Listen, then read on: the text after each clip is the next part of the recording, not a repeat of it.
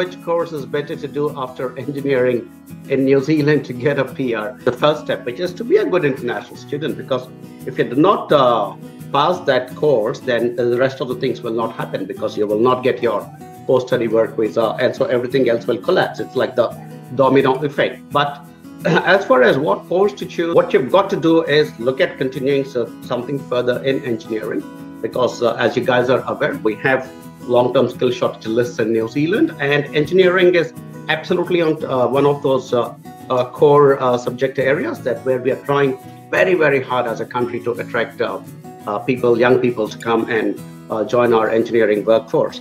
And I think it is a brilliant strategy from the government of New Zealand to introduce this post-study work visa, because not only do international students, with a background like yourself in engineering, come in with your ready skills, but you invest money into our economy and into our international education sector.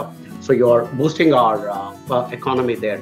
And then after you complete, pick up your post-study work visa, start working, and then you pay taxes. So you're boosting our economy again.